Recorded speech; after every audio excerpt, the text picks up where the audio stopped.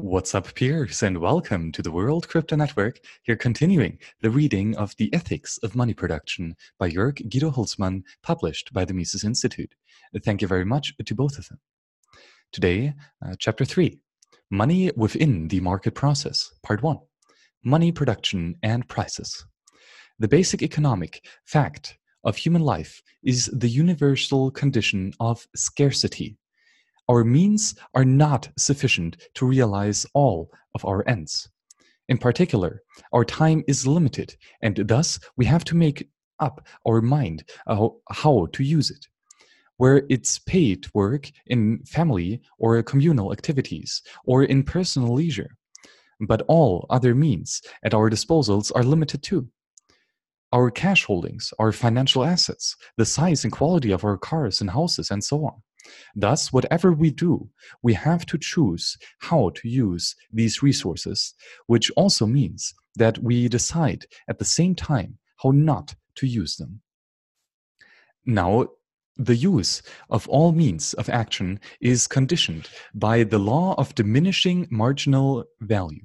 According to this law, the relative importance of any unit of an economic good for its owner, or as economics says, its marginal value of a unit diminishes as we come to control a greater overall supply of this good, and vice versa. The reason is that each additional unit enables us to pursue new objectives that we would not otherwise have chosen to pursue. Therefore, these objectives are necessarily less important for an action for the acting person than the objectives that he would have pursued with the smaller supply. It follows, for example, that the marginal value of an additional mouthful of water is very different for a person traveling in the desert than for the same person swimming in a lake. And the marginal value of a 200 square foot room added to one house is very different depending on whether the present size of the house is 500 or 5,000 square feet. Similarly, the marginal value of an additional dollar depends on how many dollars its owner already holds in his cash balance. It follows that the production of any additional unit of money makes money less valuable for the owner of his additional unit than it would otherwise have been. In particular, it becomes less valuable for him as compared to all other goods and services. As consequence, he will now tend as a buyer of goods and services to pay more money in exchange for these other goods and services. And as a seller of goods and services, he will not tend to higher money payments. In short, money production entails a tendency for money prices to increase. This tendency will at first show itself in the prices paid by the money producers himself. But then it will spread throughout the rest of the economy because those individuals who sold their goods and services to the money producers now also have larger cash balances than they otherwise would have had. For them too, therefore, the relative value of money will decline, and they too will therefore tend to pay higher prices for the goods and services that they desire. It follows that still other people will have higher cash balances than otherwise, and thus a new round of price increases sets in, and so on. This process continues until all money prices have been adjusted to the larger money supply. It is true that for this reason that It is true that for reasons that are too special to warrant our attention at this place, some prices might decrease in this process. But the overall tendency is for prices to increase. Thus, the overall tendency of money production is to increase prices beyond the level they would otherwise have reached. This implies, in turn, the purchasing power of any unit of money diminishes. Let us emphasize again, the process, though, which money production tends to increase, the price level is spread out in time. If, therefore, attaches the different prices at different points in time, there is no simultaneous increase of all prices. Furthermore, there is no reason why prices should change uniformly or in some fixed proportion to the change of the money supply. Hence, money production entails a tendency for prices to increase, but this increase occurs step by step and proceeds spread in a process spread out through time and affects each price to a different extent. In contemporary monetary analysis, this effect is commonly called the Cantillon effect, after Richard Cantillon, the first economist to stress the increase of a money supply do not affect all prices and monetary income at the same time and to the same extent.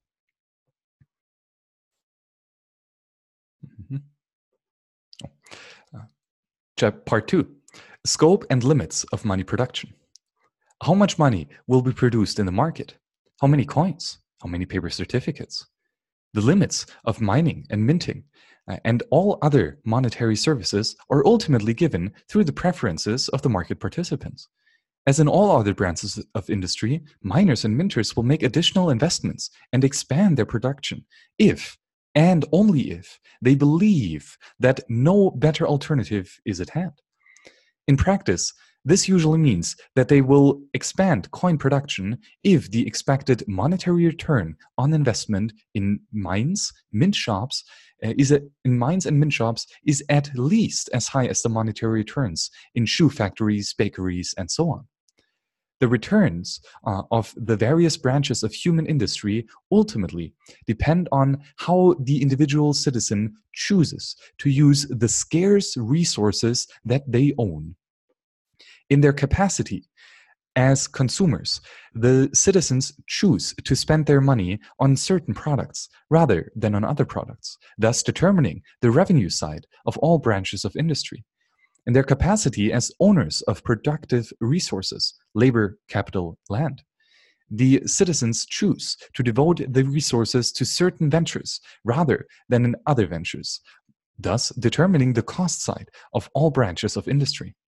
Ultimately, therefore, it is the individual citizen who, through their personal choice, determined the relative profitability of all productive ventures.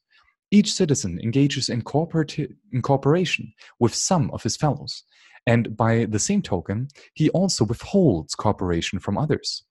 This selection process or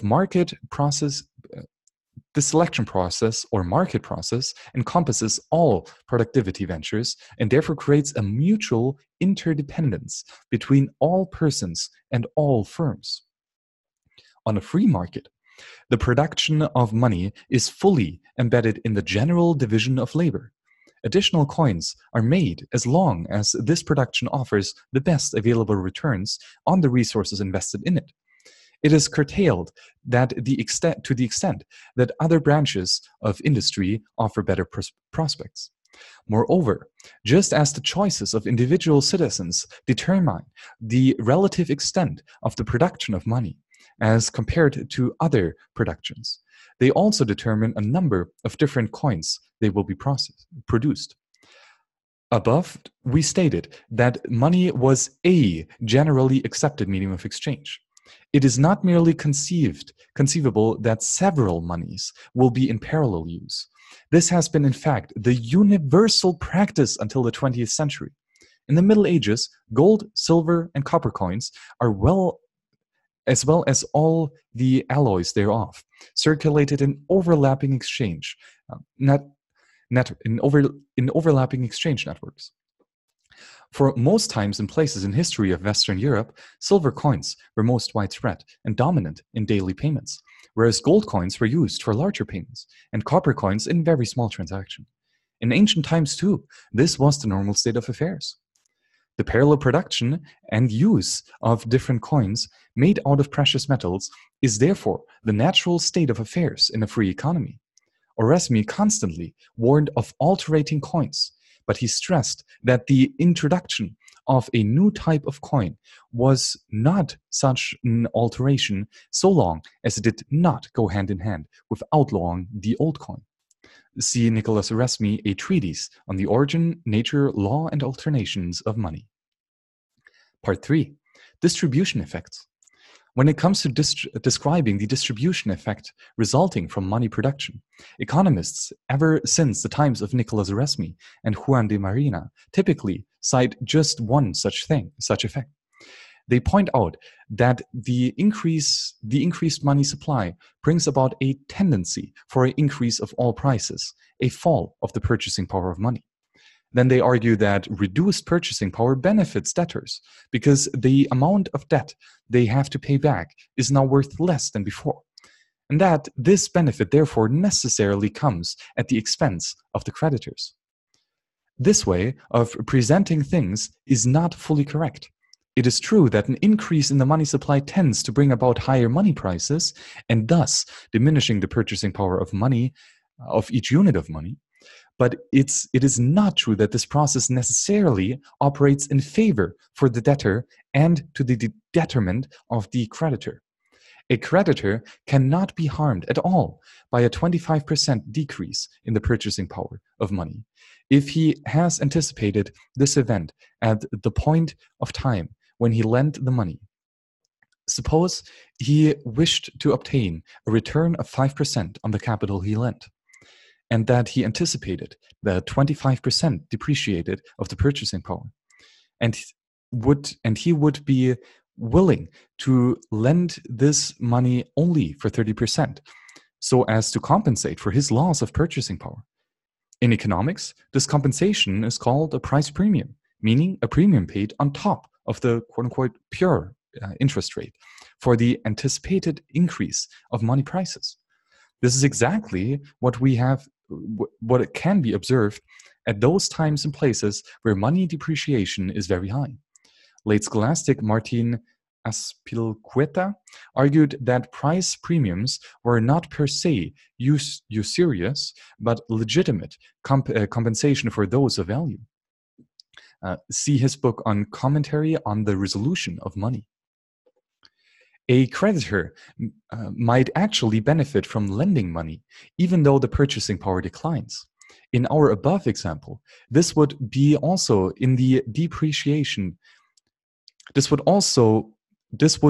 if the depreciation turned out to be 15% rather than 25% he had expected. In his case, the 30% interest he has been paying by his debtor contains three components: a 5% pure interest rate, a 15% price premium that compensates for his depreciation, and 10% profit. The same observation can be made, mutas mutandis, for the debtors. They do not necessarily benefit from a depreciation in purchasing power of money. They can even earn a profit when money purchasing power increases, if this increase turns out to be less than that on which the contractual interest rate was based. It all depends on the correctness of their expectations. There is, however, another distribution effect of the production of money. This effect is far more important than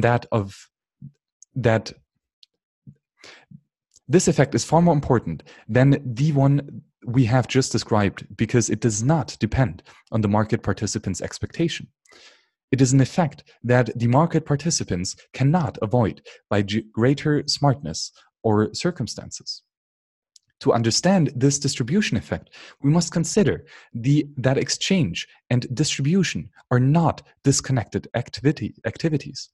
In the market process, they are but one and the same event. Brown sells his apples for Green's pear, and after this exchange, the distribution of apples and pears is different than from what it otherwise would have been. Every exchange thus entails a modification to the distribution of resources that would otherwise come into being. It follows that any production of additional goods and services is bound to have such an impact on distribution. The new supply of product redirects the distribution of wealth in favor of the producer. Consider the case of money production. Here is to the additional quantities that leave the production process, when sold, first benefit the first owners, the producer. He can buy more goods and services than he otherwise could have bought, and his spending on these things in turn increases the income of his suppliers beyond the level they otherwise would have reached. But the additional money production reduces the purchasing power of money. It follows that it also creates losers, namely those market participants whose monetary income does not rise at first, but who are to pay right after the higher prices that result when the new money supply spreads step by step into the economy. Money production therefore redistributes real income from later to earlier owners of new monies. As we have pointed out, this redistribution cannot be neutralized through expectations. Even the market participants who are aware of it cannot prevent it from happening. They can merely try to improve their own relative position in it, supplying earlier owners of the new money, preferably the money producers themselves. This distribution effect is a key to understand monetary economics. It is a primary cause of almost all conflicts revolving around the production of money. As we shall see in more details, it is therefore also of central importance to the adequate moral assessment of monetary institutions. To avoid possible misunderstandings, however, let us emphasize that the distribution effects springing from production are not per se undesirable. They are an essential element of the free market process, which puts a premium on continual production in the service of customers and does not reward inactivities. Part 4. The ethics of producing money. Aristotle emphasized the beneficial character of money exchange, which facilitated the extent and division of labor. He merely denounced the practice of turning money into a fetish and desiring it for its own sake. See Aristotle's Politics. This was also the position of the church fathers and later Christians. For an overview, see Christoph Strom's Götz Götze oder Gabe Gottes. Oh, how do you translate that? To spit on God's image, or a gift of God. Something like that. The scholastics did not question the legitimacy of producing money per se. As in the case of using money, however, they stated that money production had to respect certain ethical rules. Nicholas Erasmi and others stressed that all these coins should be clearly distinguishable from one another. In particular, it would be licit that a minter produces coins that their name, imprint, or other features resemble the coins and contain more precious metals. Erasmus' treatise insisted, for example, that coins containing alloys should have a different color. In other words, the benefits of competition in coinage results from a strict application of the ninth commandment. You shall not bear false witness against your neighbor. This is the reason why coins up to the early modern period traditionally had weight names such as mark and franc, but this proved to be an improvident choice because coined metals, as we have seen, has by the very nature of things a different value than bullion metal. Juan de Marina and other medieval theologians have postulated that the value of coined metal should be made equal to the value of bullion. Many secular writers such as John Locke and Charles de Montesquieu have espoused the same point of view. And even first-rate economists such as Jean-Baptiste Say and Murray Rothbard came close to endorsing this position. They postulated that coins be named after their fine content of precious metals. But all these views are misguided because, as we have said, the value difference between coins and bullions of equal weight is not a pervasion of human judgment that could be overcome with a moral postulate, but a fact that lies in the very nature of things. The word Eku, for example, was on one hand used in the same sense in which we use it today, ounce. It was the name of weight, but it was also the name of a gold coin, occasionally, was supposed to be in the equivalent of 1 ounce of silver. Just imagine what it would mean if today we had a silver currency consisting of 1 ounce of silver that we called ounces. The expression ounce would then be unsuitable to be used in setting up contracts because it is ambiguous. It makes a difference whether we are talking about certified weights, or as in coins, or uncertified weights, as in gold nuggets. One would therefore have to specify in each contract whether payments is to be made in weight ounces or coin ounces. But then the practice of using weight names for coin losses loses its point. The mere weight name as such is not specific enough. This does not mean, of course, that the weight content of the fine metal should not be imprinted on the coin. Quite to the contrary, that is exactly what the successful minter have done in the past, what they do now, and what they will do in the future. The point is that it makes no sense to call a coin after its content of fine metal. Such a name does not reduce ambiguity, but it increases them. Coinage in a competitive system would have to rely on a scrupulous differentiation of the coin producers. It would not be sufficient that each minter print on his coin something like, this coin contains 5 grams of fine silver, because as we have seen, some minters would offer additional services such as the exchange of use for new coins. At the very least, therefore, the name of the minter and any supplementary information needed to identify him would be required. Present-day gold coins such as the Krugerrand, the Eagles, or the Maple Leafs already fulfill this requirement. They feature both a unique name and they state the weight of fine gold contained in them. The ethics of using money. The Catholic tradition warned in the strictest terms against abuse of money, but it did not deny that, if practiced within the right moral boundaries, the use of money and the paying and taking of interest was natural elements of human society.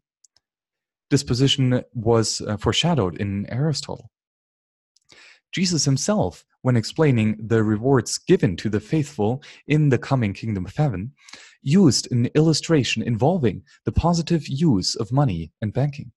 He stated that the kingdom of heavens would parallel the reward given for good stewardship of money, and that hell would wait for those who made no use of money at all.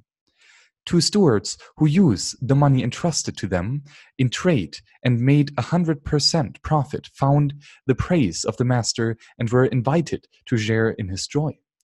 But 1 steward who buried the money given to him in the ground was severely chided as wicked and lazy. The master pointed out that he could have turned the money into some profit by simply putting it into a bank. Should you not have put the money into a bank so that I could have got it back with interest to my return? He therefore commanded his other servants to take the money away from his servants and to throw him out of the house, and throw his useless servants into the darkness outside, where they will be wailing and grinding of teeth. This is Matthew.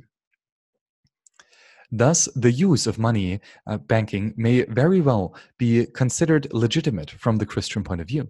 In any case, in the present work, we are primarily interested in the economics and ethics of producing money rather than using money in credit transactions.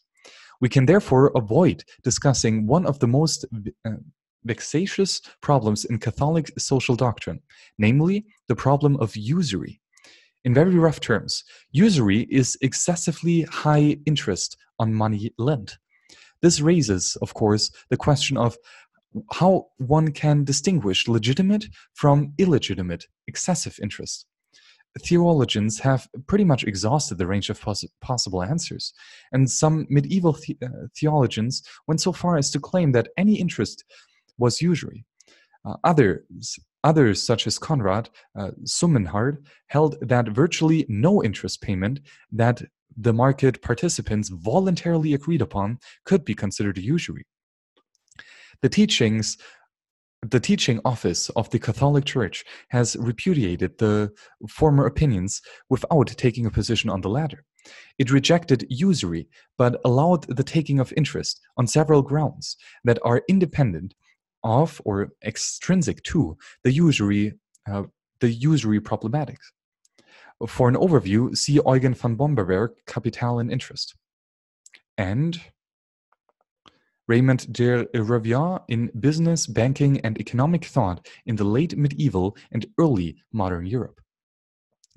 It does not endorse on a priori grounds just any credit creation bargaining made on the free market.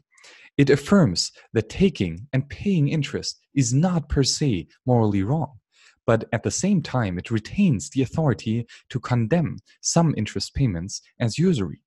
This concerns especially the case of consumer credit, because taking interest might be here in the violation of charity. Similarly, while interest on a business loan is per se legitimate, some business loans might be illegitimate because of particular circumstances. Below, we will follow Bernard Dempsey in arguing that interest payments derived from fractional reserve banking are tantamount to institutional usury. See Dempsey in Interest and Usury. Piers, thank you very much here for joining me in the reading of The Ethics of Money Production, and thank you to the Mises Institute for publishing this outstanding book by Jörg Guido Hülsmann. Well, see you on the next show. Bye-bye.